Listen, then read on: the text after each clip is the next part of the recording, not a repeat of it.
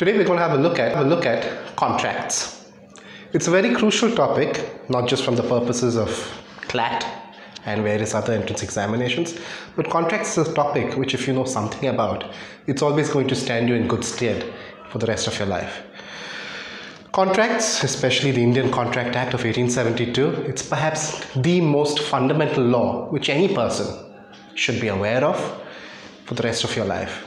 It's the basic fundamental law which defines companies, commercial transactions, so whether or not you become a lawyer, if you have some basic understanding about contracts and contract law, it'll always do you well. So when we hear the word contract, typically we think that it's synonymous with another word called agreement. Contracts and agreements are quite similar, but there are some broad distinctions between the two. We say that all contracts are agreements, but all agreements are not contracts. So only certain agreements are contracts. In fact, for a very simplistic definition of a contract, just 3 words. Agreement, or rather 4 words. It's an agreement enforceable by law.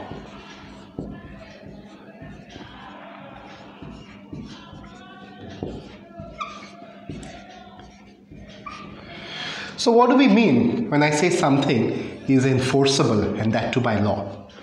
Enforceable by law essentially means that if one of the parties to this particular contract does not do what he or she was supposed to do, then the other party can sue the person and seek enforcement of the contract in either of 2 ways, either making the court pass an order directing the person who's in breach of contract to do what he's supposed to do, or in the alternative, some compensation must be paid by the person who has breached the contract and to the person who is suffering some loss as a consequence of that breach. So again, just to quickly recap, a contract is nothing but an agreement which is enforceable by law. So all agreements are not contracts, but all contracts are agreements. In order for an agreement to be a contract, there are certain tests, certain requirements, certain conditions which must be satisfied. Where do we find these tests? We find these tests laid down and specified in the law dealing with contracts in India, called the Indian Contract Act of 1872. So in short, I write ICA, Indian Contract Act, 1872. Note the year, 1872. It's like a prehistoric law. It's been around for almost 160 years, framed when India was still under British rule, but still in vogue, still very much in play, and very, very important. It's undergone a few changes from time to time, as in by way of amendments, but the core of contract law, what it was way back in 1872, still remains the same today. So as I was telling you, these tests, these requirements, these conditions which have to be satisfied in order for an agreement to be a contract can be found in the Indian Contract Act of 1872. What these requirements are, we'll have a look at another day. But for now, let us go into understanding how exactly does a contract come into existence between 2 parties. There are typically 2 stages in the formation of a contract. What we call an offer, followed by an acceptance. So one person makes another offer or a proposal to another party, and once that offer is accepted by the other party, acceptance, then and there comes into existence a contract. So offer plus acceptance, mathematics, is equal to a contract.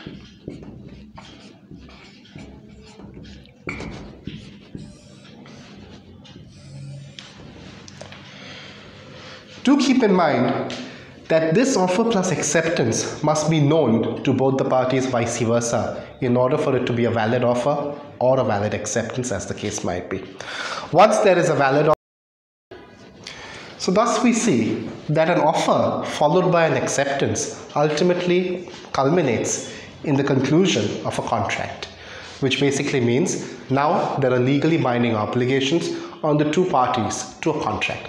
So let's say A and B entered into a contract. A made an offer to B and B accepted this offer. Now there arises legally binding obligations on both of them. A must do what he had said he would do, and likewise B must do what he had promised he would do. A contract is nothing but a give and take situation. I do something for you, and in return, you do something for me. It's like an exchange. It's like a barter. It's like a reciprocal arrangement.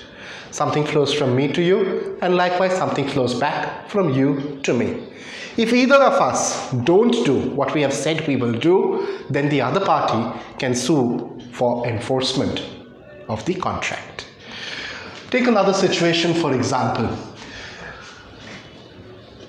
Sometimes prior to the offer stage, you have something called an invitation to offer.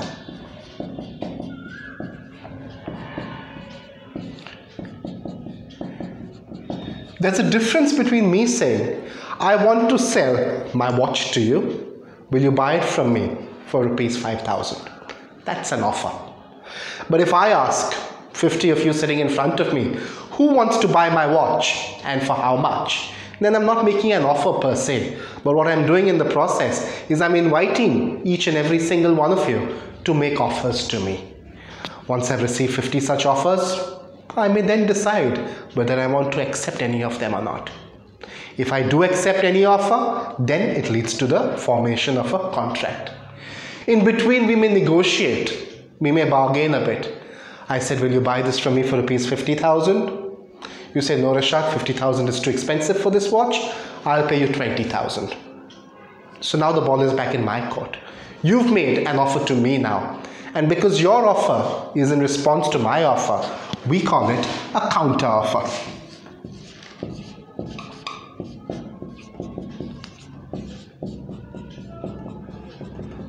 So we can keep going on back and forth. You say 20,000, I say 30,000, then you say 24,000, I say 26,000, and ultimately let's say either of us accepts the other's offer or counter offer, as the case might be, at 25,000. That's the point of time when the contract comes into existence. Thereafter, you have to do what you had said you will do. I will have to do what I had said I would do. As we all know, a contract is nothing but an agreement enforceable by law. Just to recap, if we go back to our school days and use our set theory perspective and Venn diagrams, if the universal set is an agreement, contracts is nothing but a subset. So all contracts are agreements, but all agreements are not contracts. So as we had mentioned earlier, in order for an agreement to be a contract, there are certain tests or conditions which must be satisfied, which are specified in the Indian Contract Act of 1872. Today, we're going to have a look at what some of these tests or some of these requirements are. The very first requirement in order for an agreement to be a contract requires that both the parties, or as many parties as there might be to an agreement or a contract, they must be competent or eligible to enter into a contract. So we're going to look at competency of parties.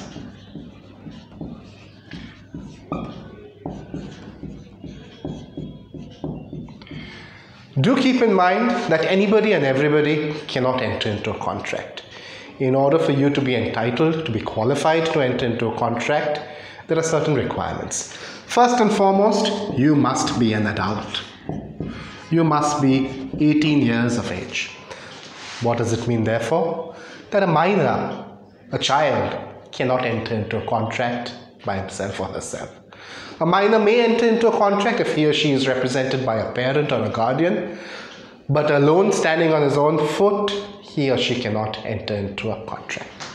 So first requirement, you have to be an adult. Second requirement, you must be of sound mind in order to enter into a contract. Insane people, mad people, they can't enter into contracts.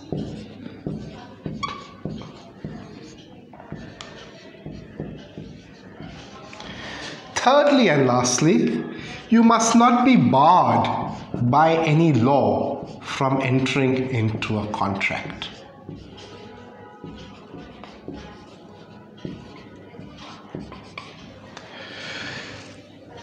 So the first thing, in order for an agreement to be a contract, you must determine whether the parties are competent to enter into a contract.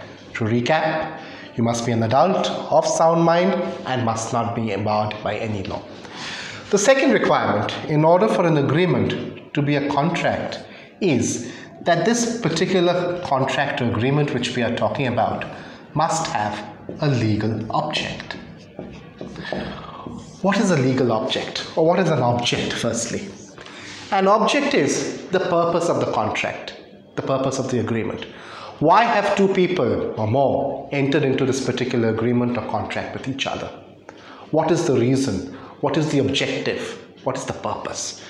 So let's say you and I enter into an agreement where I say I'm going to sell my laptop to you for 20,000 rupees and you say yes, fine, I'll buy your laptop for 20,000 rupees. So my object is to sell the laptop to you and get money from you. Your object is to get the laptop by giving me some money. This object, therefore, is the buying and selling of a laptop. Is it a legal object? Yes, there's nothing illegal, nothing wrong about buying or selling a laptop. So very well, this test is satisfied. Therefore, this agreement could qualify as a contract, subject to the other tests and conditions being satisfied. Let's take another example. Let's take an example where it's an illegal object and which therefore won't be a contract. Let's say I agree to sell some drugs to you for 5,000 rupees and you agree to pay me 5,000 rupees for that drugs. What's the object? Buying and selling of drugs. We all know that in India and a lot of other places for that matter, buying and selling of drugs is illegal. So although here there is an agreement between the two of us, that is, you and I have agreed that I will give you some drugs, you and I have agreed that you will give me some money in exchange.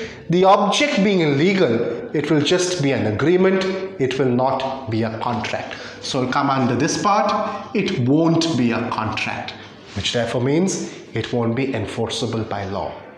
So if you give me the money and thereafter I don't give you the drugs, you can't go to court and file a case against me. Why? Because it's not enforceable by law. That's the reason. Thank you.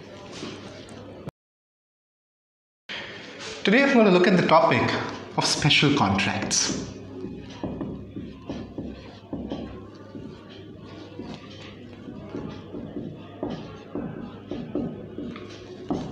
These are contracts, it's just they have some particular features which are unique to them, which is why we call them special contracts.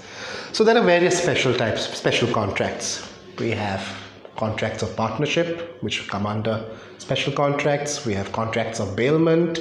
We have contracts of principal agency contracts. So all these are various types of special contracts. The first one which I'm going to look at today is what we call the contract of bailment.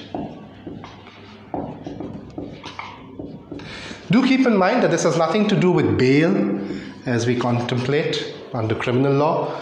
Criminal law bail is completely separate from bailment in terms of contract law. Bailment is something which is very simple and straightforward. Let's take a quick example. A gives something to B for a particular purpose, for a particular reason. Once that purpose is satisfied, B returns whatever was given by A to A. This we call a bailment. A is called the bailer and B is called the bailee. And the relationship between them, or the contract between them, is called a bailment. To give you a very simple example from a real life situation, let's say my car stops working. Let's say I'm A. I give my car to a mechanic or to a garage to get it fixed. Once the mechanic, the garage fixes it, he returns my car to me and I pay him whatever his charges are. So that's a bailment. While my car is with the mechanic, while the goods have been bailed by the bailer to the bailee is expected to take as much care of the goods as a reasonable or a prudent person would take care of those goods as if they were his own goods. So in other words, the bailer is trusting the bailee or entrusting the bailee with his goods so that he gets it back in the same shape, if not in a better shape, after whatever it is that the bailee was required to do with the goods. In the event that something goes wrong, the goods get damaged while they're in the possession of the bailee, then the bailee is expected to compensate the bailer for the loss that might ensue. Another thing which is very important so far as a bailer-bailee relationship is concerned, it's like any other contract. If the bailer gives any instruction to the bailee is under an obligation to comply with such instruction. If such instruction or obligation is not complied with, it would tantamount to breach of contract, for which the bailer may sue the bailee for enforcement in the form of specific performance of the contract or for compensation. So that's so far as bailment is concerned, just an example of a special contract. Let's have another quick look at another type of special contract, agency contracts. Agency contracts are pretty straightforward. A asks B to do something on his behalf. A could have done it himself, but A chooses to get somebody else to do it for his behalf. A is therefore called the principal, and B is called the agent. A classic example of a principal-agent relationship would be a travel agent. I want to travel from Calcutta to Bombay. Instead of booking a ticket on a flight by myself, I ask my travel agent to do it on my behalf. So I become the principal, the travel agent becomes my agent, the two of us have entered into a contract where he's supposed to do something on my behalf, and in return, I give him his agency fee, some commission, or some extra charges. Let's say the ticket costs 7,000 rupees. My agent might charge me 7,200. So that 200 rupees is what he gets for having given me his services.